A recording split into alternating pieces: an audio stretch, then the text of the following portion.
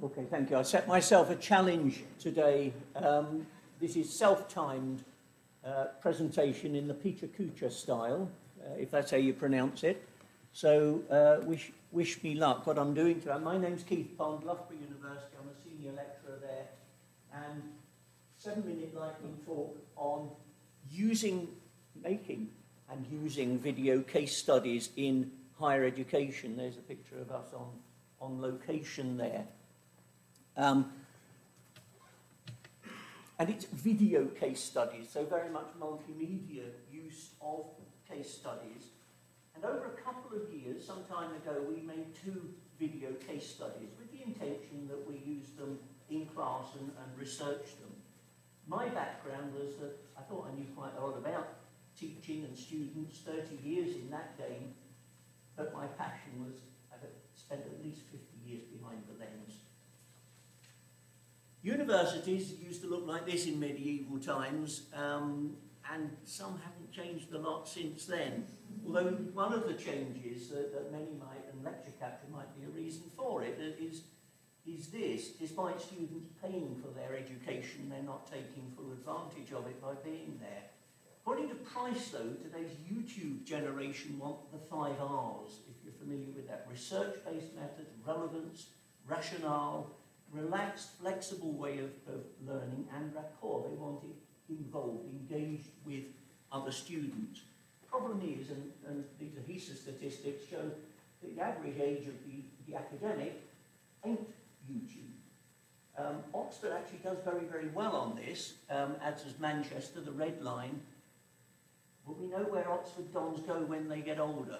Wolverhampton, that's the yellow line.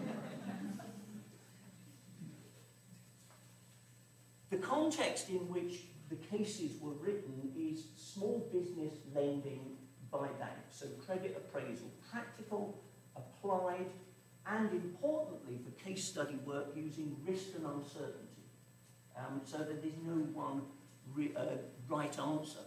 And these are all the ingredients of the 5 R's, research needed. And the research sort of case study we use is the iceberg case study. The iceberg, lots below the surface, so you told a story about a business and there's lots to discover underneath. Here's a written case study that was developed using the classical story style. It's descriptive, sets up the problem, outlines the impending crisis and suggests various futures, but doesn't actually give an answer, an ending. Additional data is given on the VLE, such as accounts and background information, that the case study itself tells that story. And to convert the paper case study into a video, we needed, of course, to start with a storyboard. We devised one of those and introduced a protagonist, the central character, who's a graduate banker, like our students going in for the first time, wet behind the ears, looking at different businesses and doing some asides to the camera. Then the business of getting a location. This was a farming video we made, getting a location, hiring some actors, briefing the film crew, and rehearsing in a pub. Lots of cows about, lots of lovely, and Sandra was with me. Sandra was taking pictures today on that day, using our screenplay, which really sort of took the description from the case study and made it into pictures and dialogue. That's what a screenplay is. The screenplay spawned a shot sequence so that we could film. Remarkably, we filmed it in one day, and that was a financial limit. Here's some of what we captured. Also gives me a breather.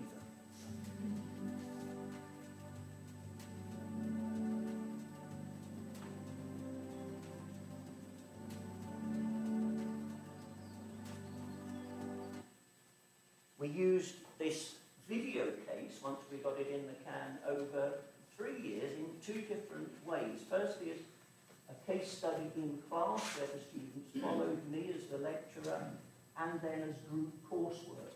Then a second phase, we used it in class and workshops. We're forced by the university to do an exam in those particular years. But the video was about engaging students. And so we're farming analogies here. We wanted students to be engaged in the farmer's breakfast and not chickens. They were just involved.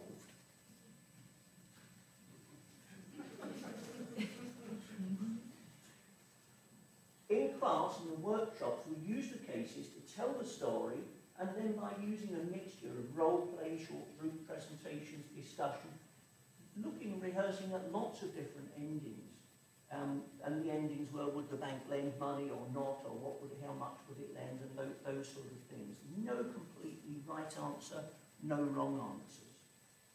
We wanted to research the activities of students doing this as far as they could be observed. So VLE data, some survey from the students, formal feedback that the university monitored, really to sort of triangulate and find out what was going on. We didn't know. It was a black hole to us. One interesting finding, though, was although students worked in groups, we forced them to work in groups, they watched as individuals. That point I know has already been made this morning. One surprising finding, surprising for me anyway, I'm in bed then, 30% of the time they're watching it between midnight and 6 a.m. You know, obviously the Netflix bug has got to them there. But something familiar to lecture capture researchers is this one. The time that they watched, or when they watched the videos, was absolutely right up to the deadline, and that ramped up, even though the videos were available for all of that time span on there. So what? Our research concluded that you add millennial students to video cases and you get pigs. You get pigs, you get engaged students. It did engage them more. I've not shared a huge amount of that detail with you, but it did engage them more, and my goodness, we had an enormous amount of fun doing it. Thank you very much for listening.